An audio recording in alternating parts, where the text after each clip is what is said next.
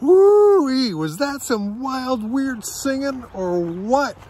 So I'm going to tell you what I was doing, but first I should introduce myself. You don't know who I am, and I don't know who you are, but my name is Mark Shepard, and I am a singer-songwriter, drummer, percussionist, storyteller type guy. I don't know. I don't know how to describe myself to you.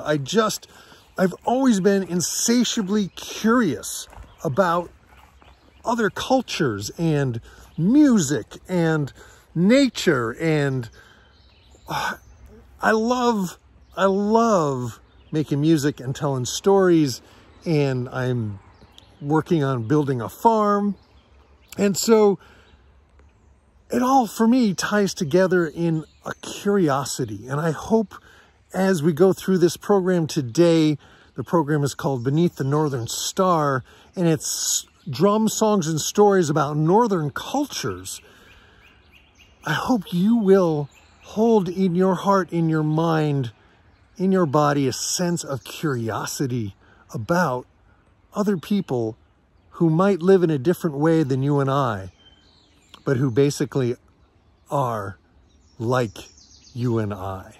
So first, let me talk about this weird singing I was doing, and then I'm gonna introduce the program and set up. I'm gonna tell basically 3 stories, a really big one, and then a funny one, and then a story that I've actually turned into a song.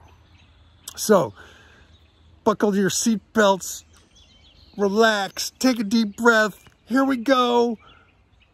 Boom. So I want to just real quick before we get into the stories, I wanted to explain this kind of strange singing I was doing. Some of it was overtone singing, where I can actually sing more than one note at a time. And I wanted to come outside and to not demonstrate it in a studio setting, so you can hear the raw voice. And I did a bunch of cool stuff in my studio. I had a delay, and I made myself sing in like a cathedral with reverb, and that was fun. But the basic thing is, when we talk and when we sing, we create overtones, and we don't normally emphasize them when we talk. So let's see if I can. And you want to try this in the shower so you can really hear yourself. And please don't do it in class to annoy people, okay? I want the teachers to like me. So, but when you sing the word hero really slowly, it makes overtones. So here we go.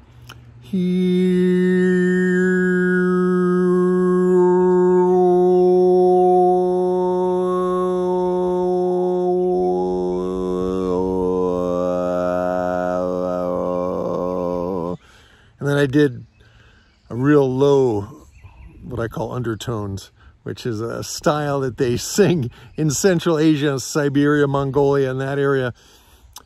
But I got so much to tell you. I'm so excited about this. I'm a music nerd. So I did some African style yodeling in there. The drum is a very large frame drum. It's actually an Irish bowron, but it was made in Pakistan. So it's really a world drum. And it's very similar to drums they use in Siberia. So, and it's a little thicker, but the same size as drums used by the Eskimos, the Inuit. I was doing overtone singing, I was doing African style yodeling, and I was doing something called throat whistling. And I don't know where throat whistling is from. One day I just heaved a big sigh because my kids were driving me nuts. And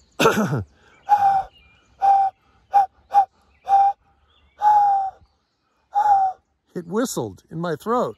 So I practice it, and it's really cool through the digital delay. So I think that's enough of an introduction to what I just did. Now I'm going to do a very serious introduction to put the 2 stories, the big stories I'm going to tell you, into perspective. And they're pretty serious stories, and they're deep. So in the middle, I'm gonna share a funny story from Scandinavia. So stay tuned, and here we go. Boom. So I want to tell you the story, a story from the Inuit people who we've called Eskimos, but that's not what they call themselves. So we're going to call them Inuit. That is the name they call themselves. So part of learning about other cultures and telling stories and folk tales and understanding other cultures is to realize that ultimately we're all alike, even though we may look different, even though we may live very differently.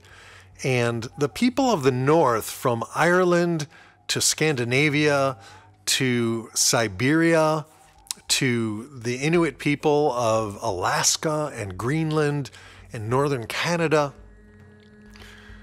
northern people had to solve some of the biggest challenges of how do you stay warm in the winter and how do you eat in the winter when often food was scarce. And so the Inuit people developed a technology based on whale hunting, and because they didn't have wood, so they made lots of things out of whale bones, whale baleen, and they developed the kayak, which everybody knows today. Everybody paddles in a kayak, right? And they would stretch skins over a frame, and either the frame was wood that they got, by traveling as far south as they could to where forests began, because in the Inuit lands, a lot of it was just tundra. There were no trees, so wood was very precious. But you could build a skeleton, like a frame, out of wood and stretch skins over it, and the Inuit would hunt from their kayaks, and they had large ones and they had small ones. In Ireland, the stories are of silkies, seals that can turn into humans. In the Eskimo or the Inuit tradition, there are also seals that can transform into humans. There's birds that can transform into humans. We call them shapeshifters in the storytelling world. And so these are the two kind of pillars of my program. The Land of the Birds, which is an Inuit story, which I'm going to begin with, and then I'm going to end with the Silky, which I've actually turned into a song as well as a spoken story. So make yourself comfortable and take a few deep breaths. We're going to use our imaginations, and we're going to explore the land of the North beneath the northern star. There is a star called Polaris, which is, in today's world, because the stars do change eventually, but it is a star that is directly over the North Pole.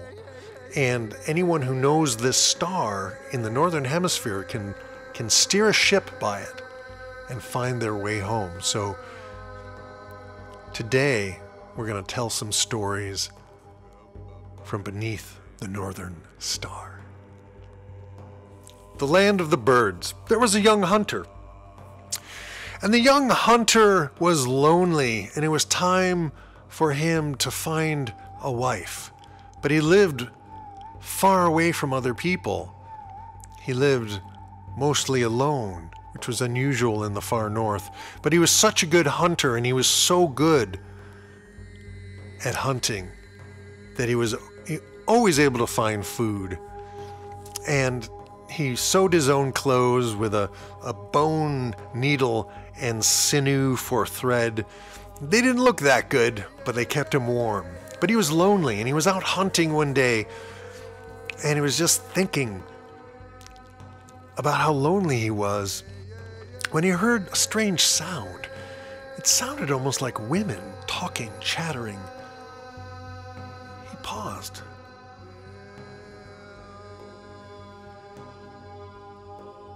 And then he began to follow the sound of the women talking.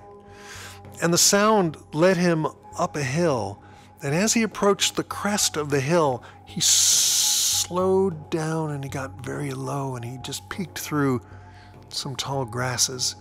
For it was a summer. This is a summer story.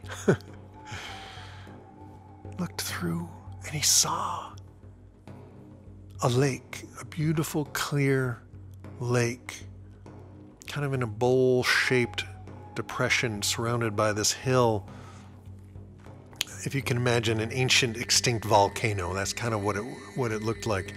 The slope was very gentle, and the women were swimming, they were bathing, and all along the shore were their cloaks, feather cloaks, for they were shapeshifters. And he thought, look at all these women. It's like, this is better than dating online. And so he leapt out of his hiding place and he ran down and he grabbed one of the feather cloaks, and all the women rushed out of the water, grabbed their feather cloaks, wrapped them around themselves, turned into snow geese and flew away. All except for one. And she stood there, quite embarrassed, and she said, Can I have my feather cloak? Please, give me my feather cloak. He said, no, you have to marry me. I don't want to marry you. I don't even know you. I want my feather cloak. Please, give it back. And he said, no. What else was she going to do? She had no clothing, and he wouldn't give it to her. And he actually rolled it up and he put it in his pack, and he gave her a blanket. Here, you can wear this. And then she had to go with him. There was no choice in the matter.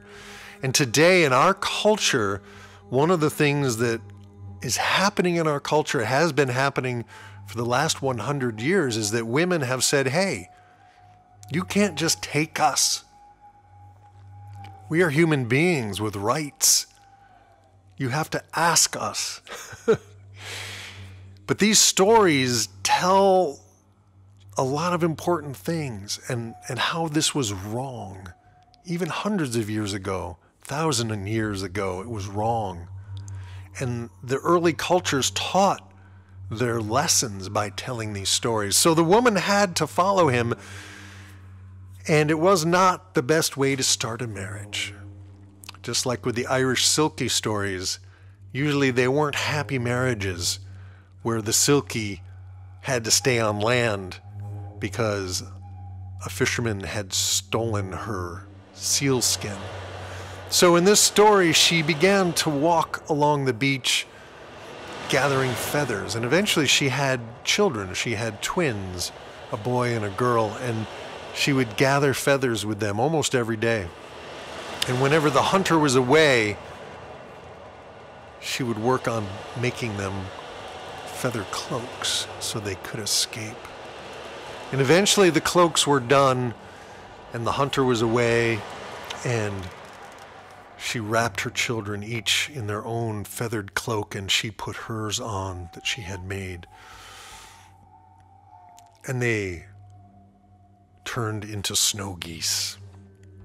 And they flew up into the air, the children following their mother, and she made a circle around. She made a circle around where they were, and then flew towards the land of the birds where she had come from so many years ago.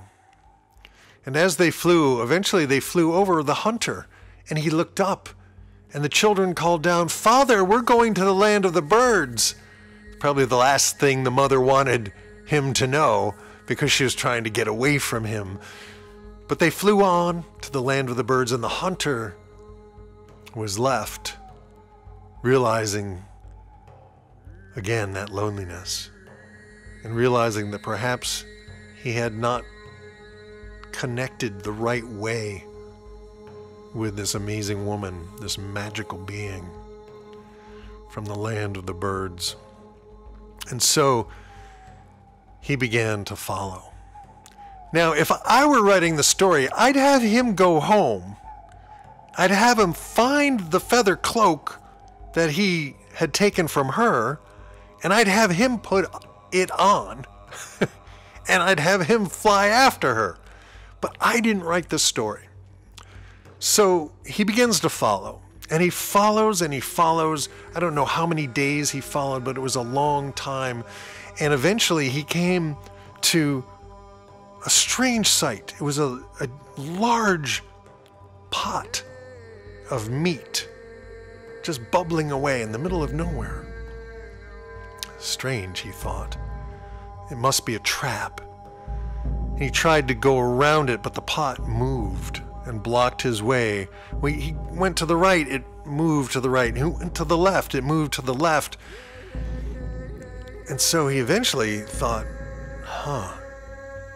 maybe if I leap over it. But it was hot. What if I fall in?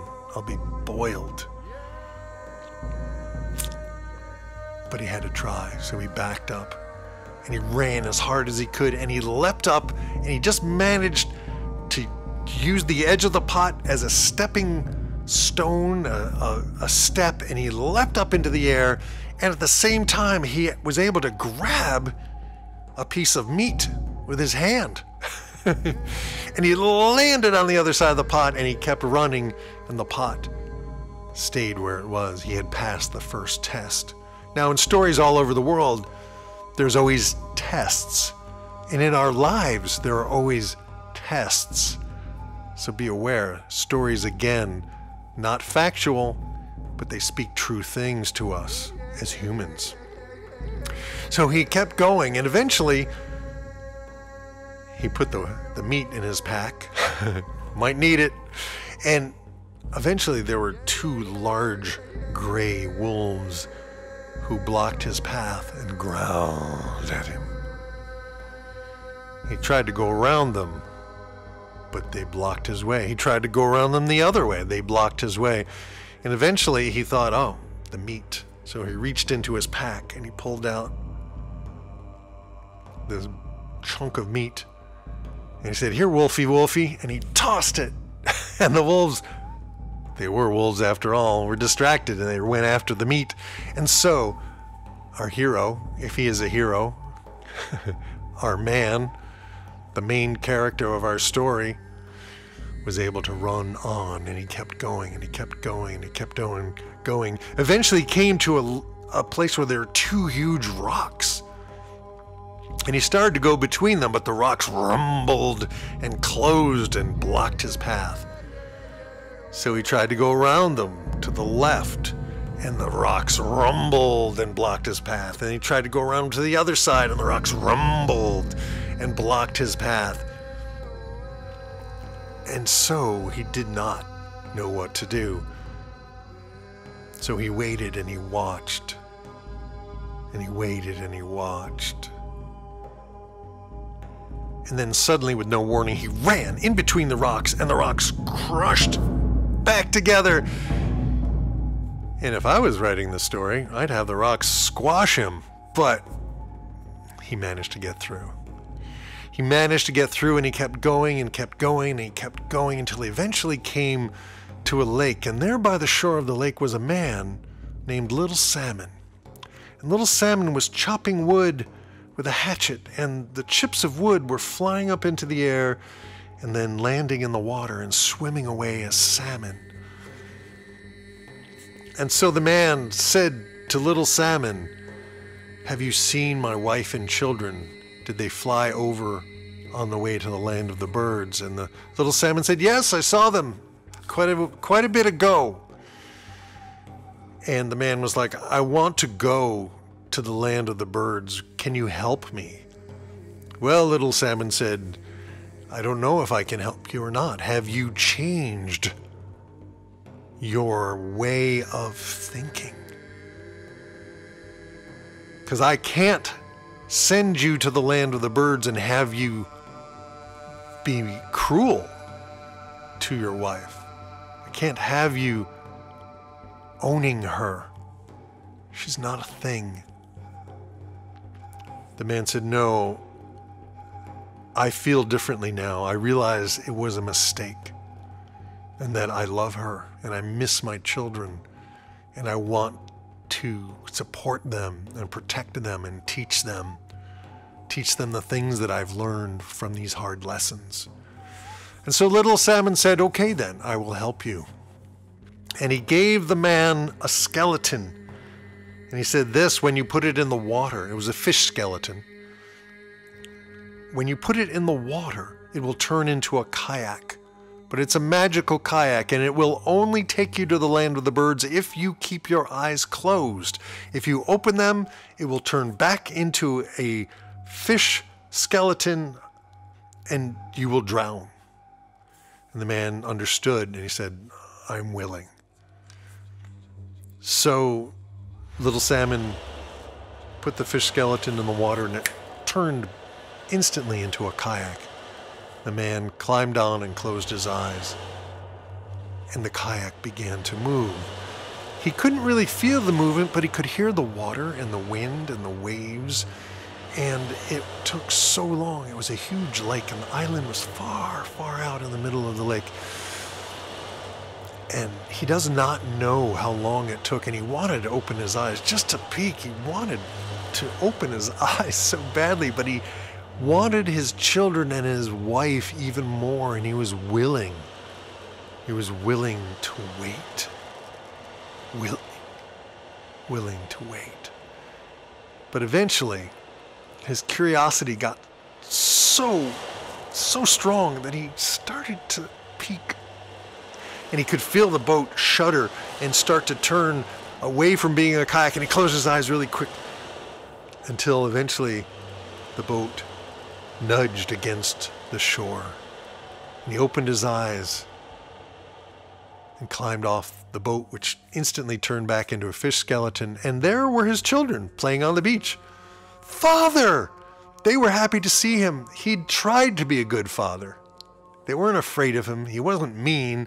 He just didn't understand certain things that hopefully you'll understand after this story.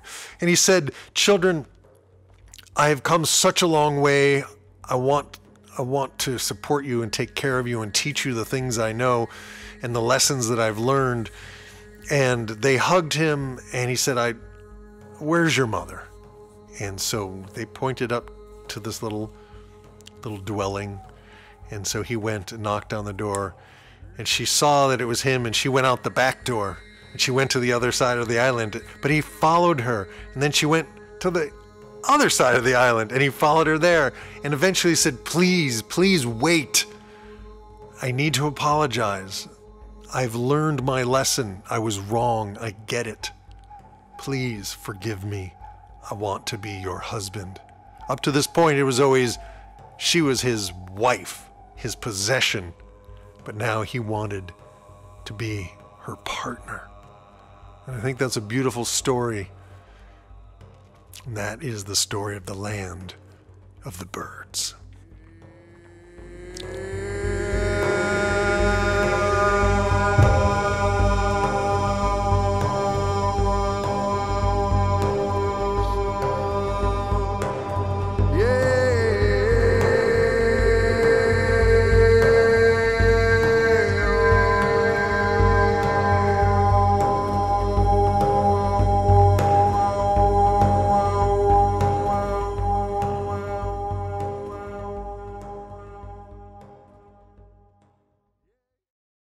So is that a huge story or what? This portion of the program, by the way, has been brought to you by water. You know, kids, ever since I've been drinking water, I've been alive. Water, a good thing to drink. Now back to our program. Boom.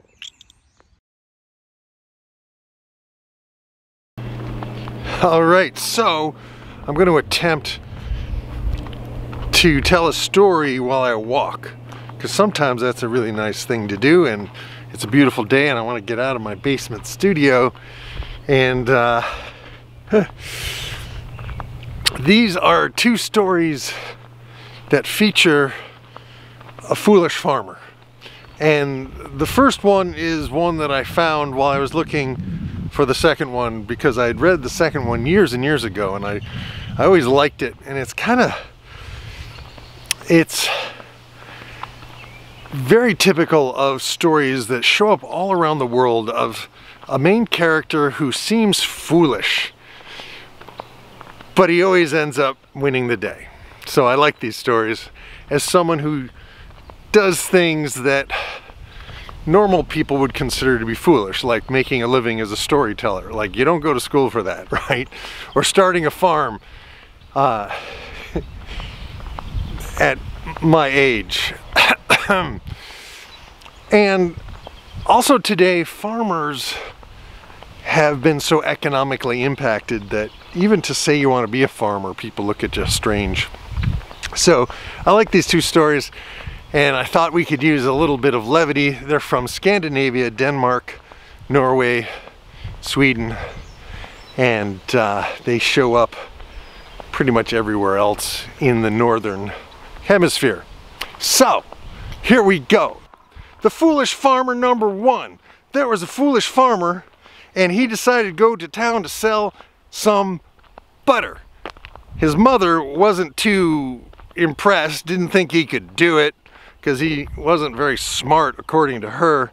So he headed to town, and he gets to town with the butter, and there's a rock with the name of the town painted on it.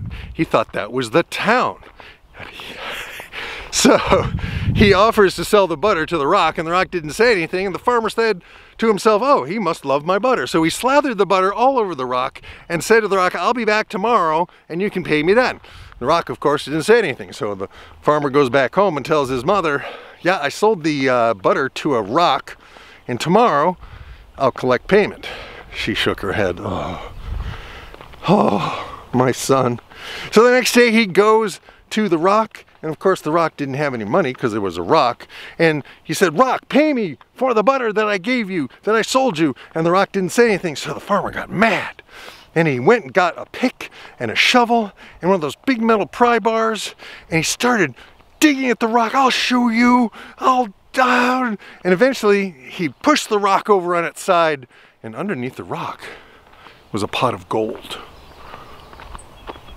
Was the farmer foolish or just lucky? I don't know. So he goes back home, and his mother is like, yeah, we'll see how long this lasts. And then he takes the gold and he buys cows and pigs and sheep and goats and chickens, and he started a great farm, you know. So and eventually he needed to take some of the meat from one of his beef from one of his beeves, one of his steers, to town. And so he heads to town, and on the way to town he meets a pack of dogs, and he sells the meat to the dogs, and he says to the dogs, tomorrow I will come back for payment. And of course the same thing happens. The next day he comes back, the dogs are like, woof, we're dogs, woof, woof. And so he gets angry at the dogs, and he says, I'm taking you to the king's court. And so he goes to the king's court. But on the way to the king's court, first he has to pass the drawbridge and the guards are like, what? Tell you what, farmer, we'll let you in if you'll give each of us half of your reward.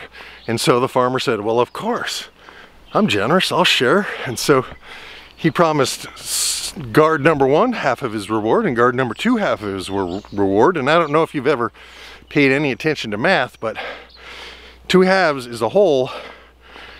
So anyway, he goes in. I guess he had the dogs too. So it was loud, it was a mess, and the king was like, what is going on?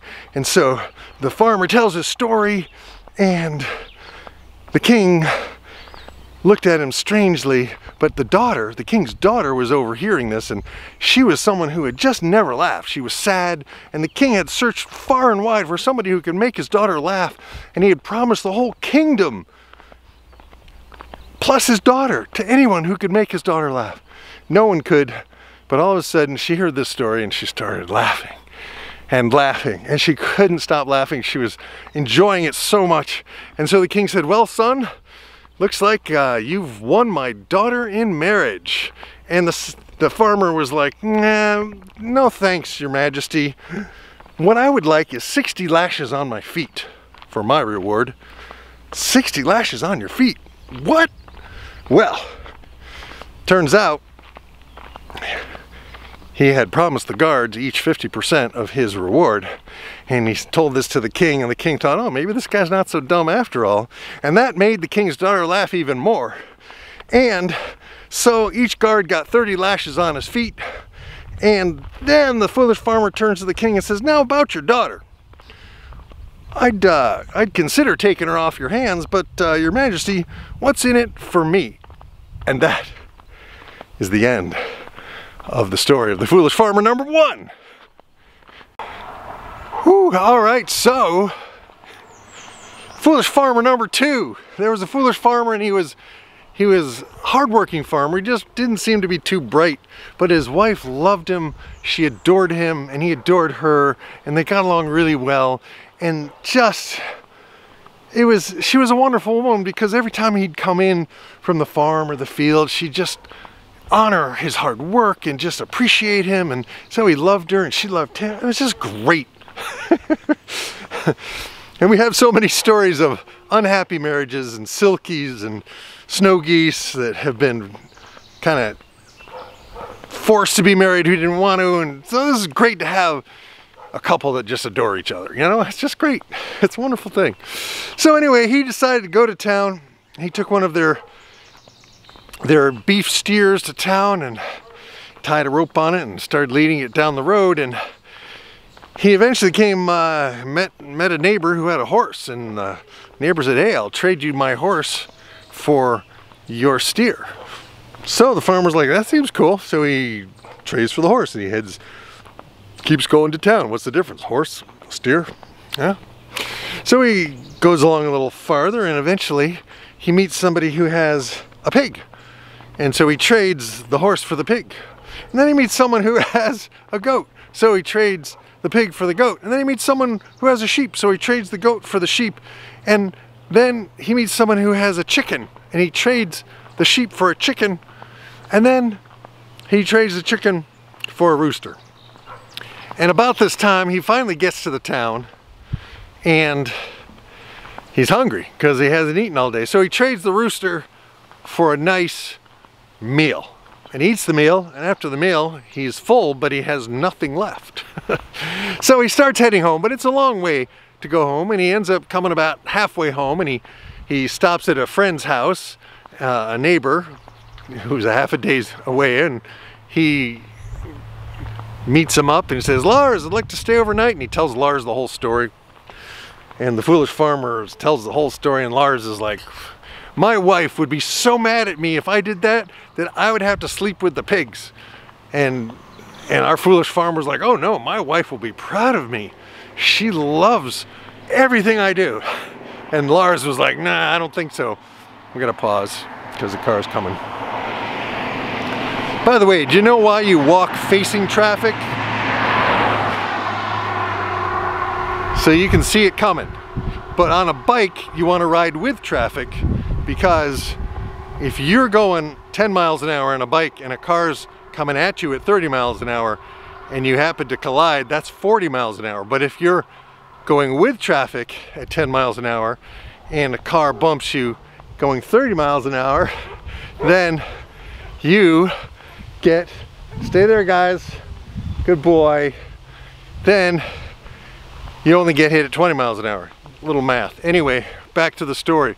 So Lars was like, I don't think my wife would put up with that 1 minute. Your wife is going to be mad at you. You're going to have to sleep with the pigs tonight.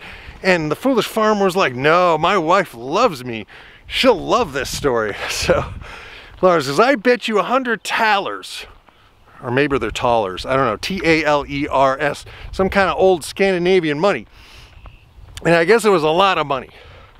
And so the foolish farmer's like, well, come along tomorrow morning and you can hear when I tell my wife. And so the next morning, the foolish farmer and Lars set out, and Lars waited behind the door while the foolish farmer went in and told his wife the whole story.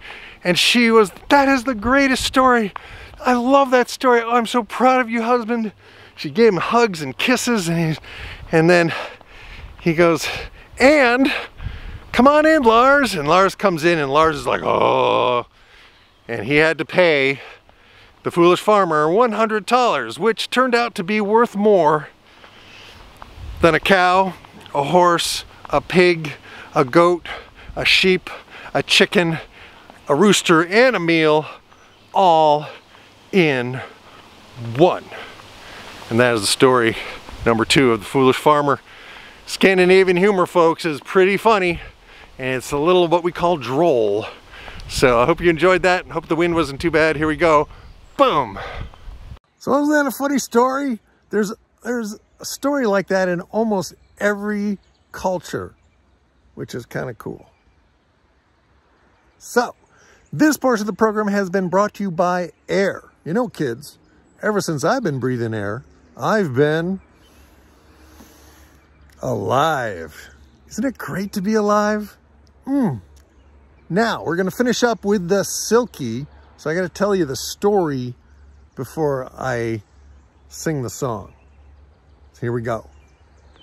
So we have come so far. We have traveled through the Inuit lands with the Land of the Birds. We've visited Scandinavia with a couple of lighthearted, what we call trickster or fool stories. And we now are going to end with my favorite story of all time, the Silkie.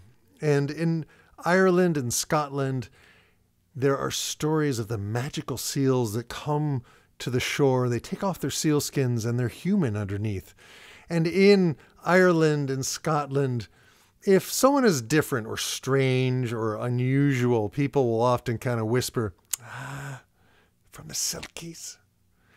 His mother's grandmother's uncle married a Silkie or something like that.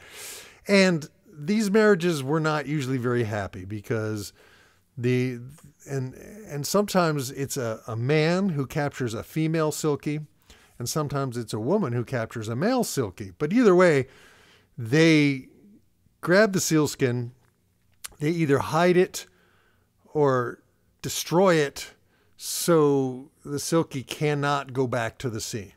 Whereas in the Land of the Birds, the snow goose, the magical snow goose shapeshifter, was able to make cloaks for herself and her children, and they were able to fly away. The Silkies end up having to stay on land because they can't go back to the sea.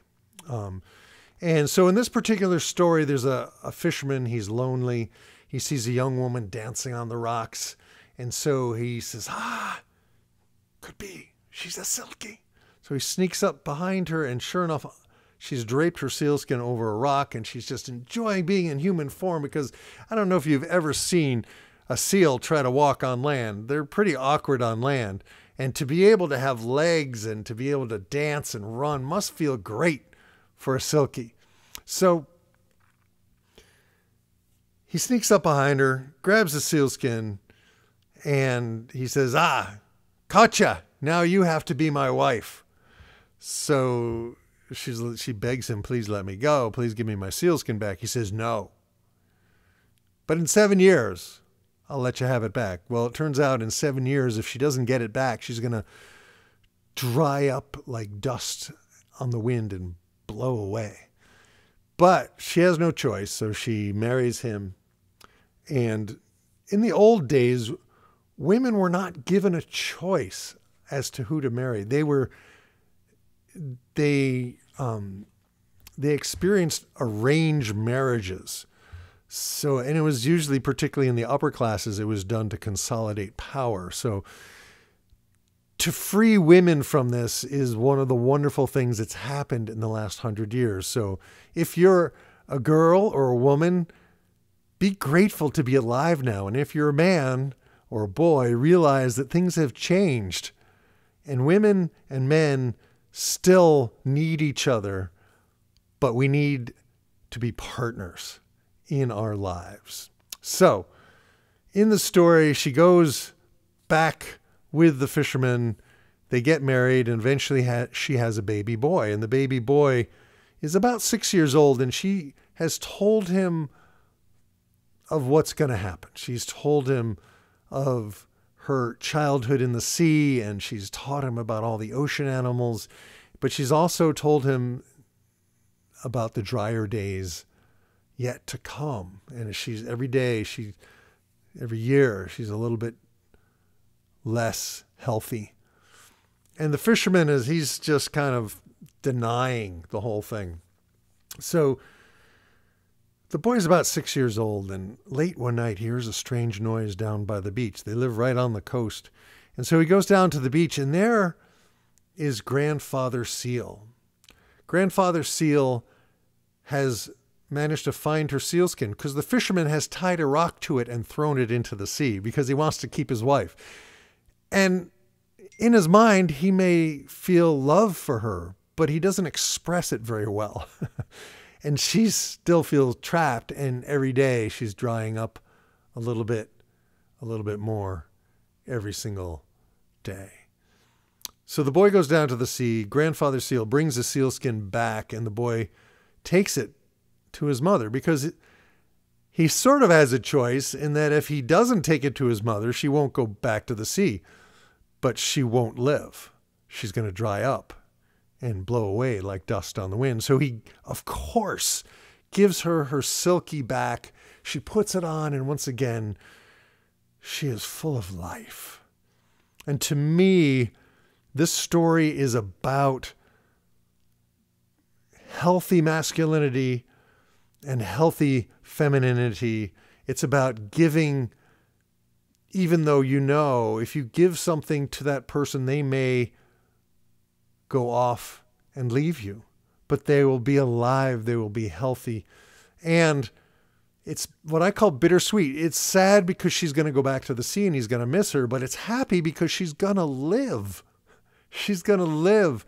And she comes back to visit, and together they swim in the healing waves. And this story, there's so many different versions of it that I kind of took the best of my favorite versions and kind of combined them.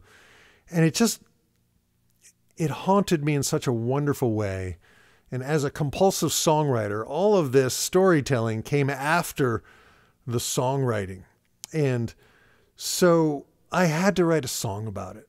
And I recorded the song, and I played the Irish low whistle as well as the Irish bowron in the song. And I want to share it with you, and I want to thank you for being a great audience, and thank you for being interested in other cultures and being open-minded to the fact that we can learn so much from these ancient stories that can cause our hearts to sing. So I give you now the Silky.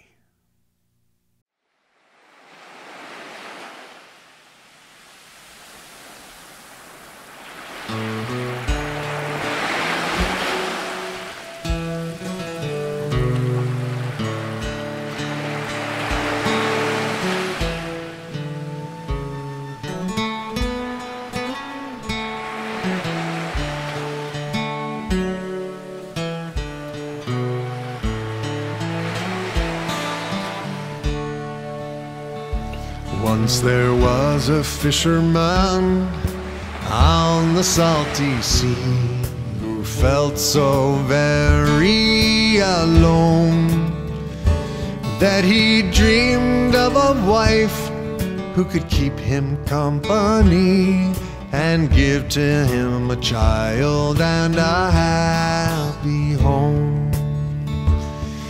One northern summer day, he was paddling his way through the tiny islands not far from shore, when what did he espy to his hunter's practiced eye but a maiden dancing on the rocks so wild and pure? Well, the sun was in her eyes, so he caught her by surprise. After he had hidden her seal skin, she was a silky a magic creature of the sea, who sometimes come ashore to walk in human form. Oh, to be a silky of the sea. Oh, to be a magic creature swimming free. Oh, to know the secrets of the foam. Oh, to love the ocean and to call it home. She begged to be set free, but he said, no, come with me. In 7 years your skin I will return.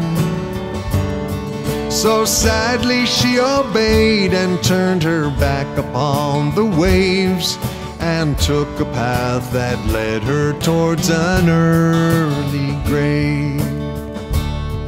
In the passing of the days, she gave birth to a babe, a human son with a web between his toes.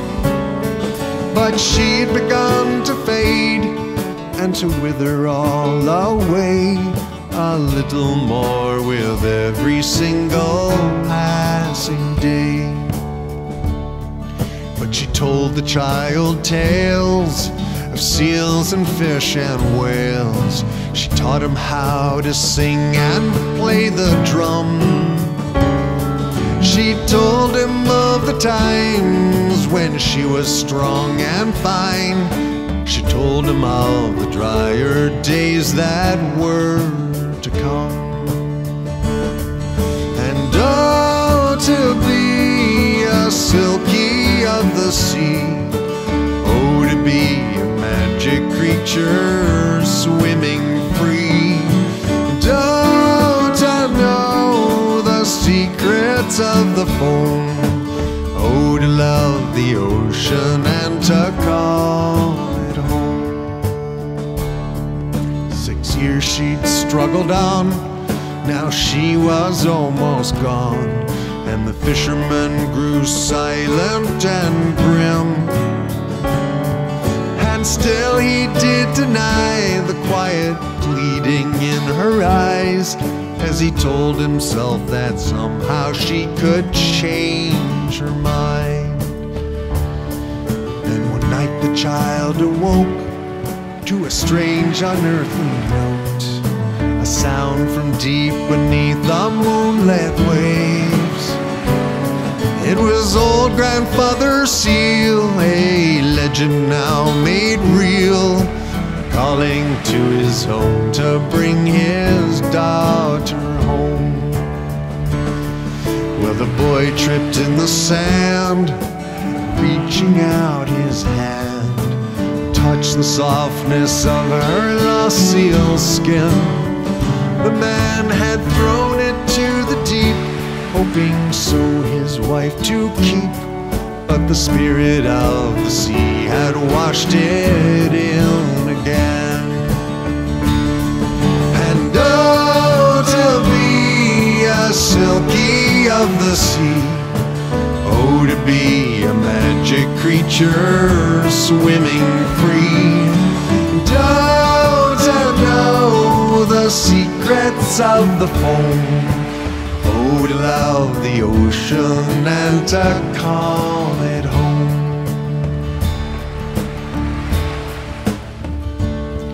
Well, the boy took it to her, and she slipped into its fur. Once again her eyes were full of life. She was a silky a sea, and would have died if not set free. She was never meant to be a human wife. Well, the boy began to cry as she slipped into the tide, but he could not save her any other way. And on certain moonlit nights, he would sometimes catch her sight, and then they'd swim together in the healing waves.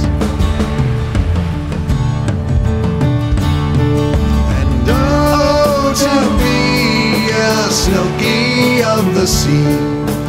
Oh, to be a magic creature swimming free.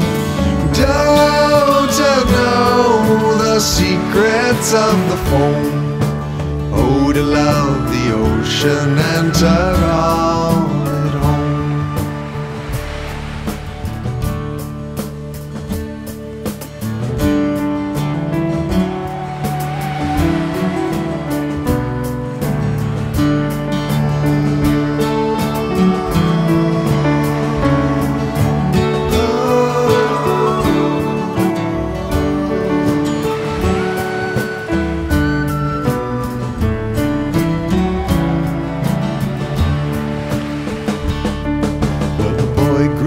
To a man who knew the ways of land as well as the secrets of the sea. And I met him one time, though he was old and almost blind, and he played the drum and sang this very story. Don't be a silky of the sea. Oh, to be a magic creature swimming free. Don't know the secrets of the foam. Oh, to love the ocean and to call it home. Oh, to be a silky of the sea. Oh, to be a magic creature swimming free. Don't know the secrets of the foam. Oh, to love the ocean and to call it home.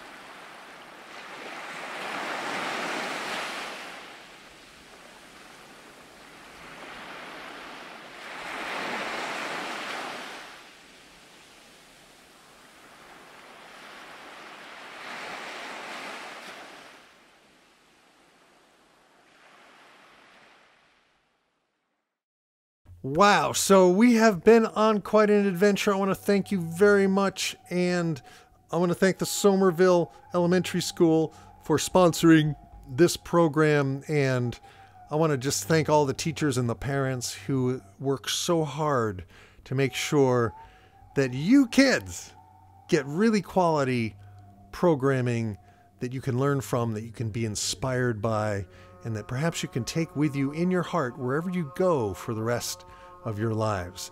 My name is Mark Shepard. This has been Beneath a Northern Star. Drums, songs, and stories celebrating cultures of the far north. And I want to invite you, I'm going to make a little bonus for you of some of my sound effects instruments. So hopefully you will have a little extra time before the end of the school year, or whenever you're watching this, to learn a little bit about my obsession with sound effects instruments and drums and all that kind of thing. So, peace, grooviness, over and out. Enjoy your life. Live a life that leaves behind a wonderful story, and enjoy living it as the adventure that it is. Until then, peace, grooviness, over and out. Boom.